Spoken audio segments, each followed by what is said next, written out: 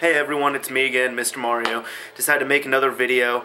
The reason why I'm making this video is because I just finished playing my first game, well, online game of Modern Warfare 3, ever. And, I mean, I've played survival a little bit, I messed around offline, and I play the single player. This is like when the game came out, but I never played it online. But I just decided to give it a try because I had it on me and I'm like, let's try it out. Now, this isn't a Call of Duty rant video, don't get me wrong, but there's been people, because I've talked about, possibly doing commentaries and all that over game footage, which I've been wanting to do more, but it's just, I need to find the time to record, is my problem. Now, the thing is, and hold on, I'm just going to move my LCD display down here so I don't get distracted, but there we go. So, people have asked, why don't I do Modern Warfare 3 commentaries? Or they say, you should do them. You should just record them and, they'll get you a bunch of views and all that. Yes, they'll get me views, but I don't want to record something that I don't like. There's two reasons why I'm not going to do Call of Duty commentaries. One, well, multiple actually, but okay, I'll just name them off. Number one, everybody and their grandmother does them. Okay, I don't want to do a Call of Duty commentary just because everyone else does them. Two, I don't like the games. The last real good Call of Duty game that I still enjoy to this day is Call of Duty 4, and that's it. World at War was garbage to me. I hate that game, but I will say I do own them because I'll put it like this, okay? Call of Duty 4, I'm thinking I owned it twice. The first time I bought it from a friend, and then we ended up trading later, and then, or no, it was something like, I'm trying to remember.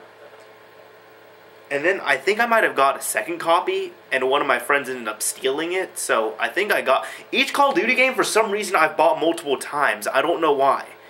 But, and these are just the main ones that people play online. I'm not talking about Call of Duty 1, 2, and 3. But Call of Duty 4, I still have to this day. World at War, I got for free. Modern Warfare 2, let's see, I bought it when it came out from a friend for like 45 bucks. And I sold that shit like 2 weeks after it came out. I played it for the first 3 days, and then it collected dust. And I was like, I should sell this when it's still worth something. And then, let's see, the second time I got it, I think I paid $5 for it, and I ended up selling it for $30. And the third time I got it, and the last time, I just got it for free, and I decided to keep it. And Black Ops, let me think, I think the first time I got it for free, and then I ended up selling it for like 40 bucks. And then the second time I got it, I went to this one place, and I was able to negotiate and get it for 10 bucks. Because somebody wanted to play zombies with me, and I was like, $10 for Black Ops Zombies, it's not like it's going to break the bank, so I might as well do it. Anyways, now that we have that out of the way, I don't own Modern Warfare 3. I'm borrowing it right now.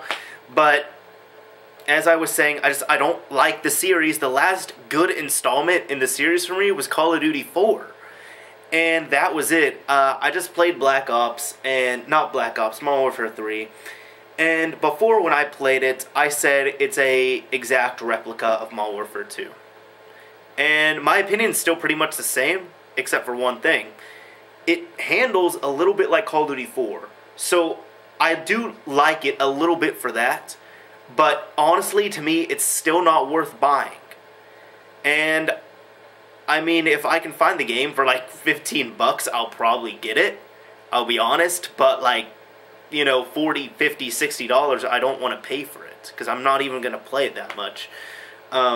But it just, to me, it feels like the same thing as, it looks, the best way to put it, there was one guy on YouTube who said, it looks like Modern Warfare 2, but it plays like Call of Duty 4, and that is one of the best ways to put it.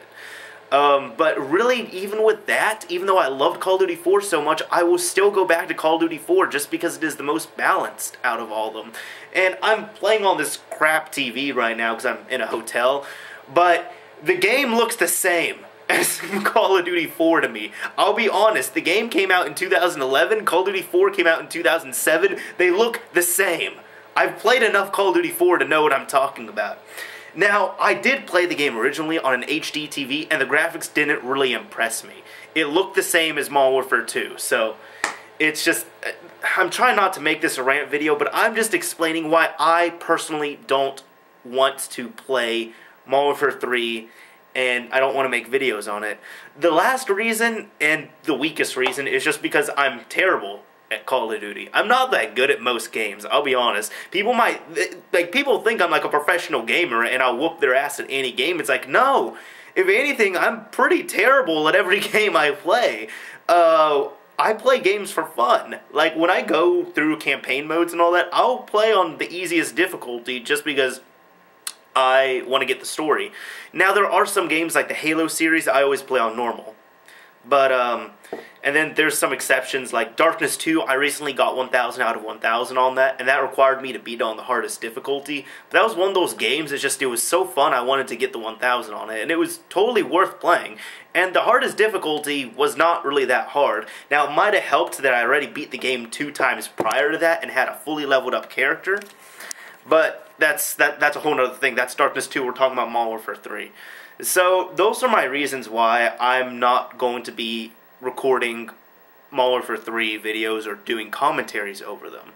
Recap, the TLDR part. As I said, I suck at the game. Every single person and their grandmother does Modern Warfare 3 commentaries, so I don't want to do it just because everyone else does it. And I just don't really like the series that much. So, whoop-de-doo. I'll definitely be trying to do more game commentaries over other games. But as for Modern Warfare 3, I don't know. If I'm playing it, you might... And I just said this on... I said it on Facebook, but, like... The only thing good that I see out of Modern Warfare 3 is Kill Confirmed. I will admit, Kill Confirmed is pretty cool. So, and it's a pretty basic concept, but I don't know why, it's just fun. And I think the reason why I played Kill Confirmed was because I watch a lot of Call of Duty videos, like, not actually watch them, but it's like It's Lupo. He does a whole bunch of Call of Duty commentaries, and these commentaries are awesome, but what happens is I load up the video, and then I just minimize it, and I listen to his commentary, but sometimes if I'm really bored enough, I will watch the gameplay footage, and he plays a lot of Kill Confirmed, and Woody's Gamertag also plays a lot of Kill Confirmed, so that's what kind of made me want to play that set list, is just because it looked pretty damn fun, and the concept is very simple, but it was just fun to me. So, if you ever see me on Modern Warfare 3, it will be only for Kill Confirmed, that's it, but don't expect me to be playing it, you know, like 10 hours a day or anything, or even 10 hours a year. But yeah, that's it.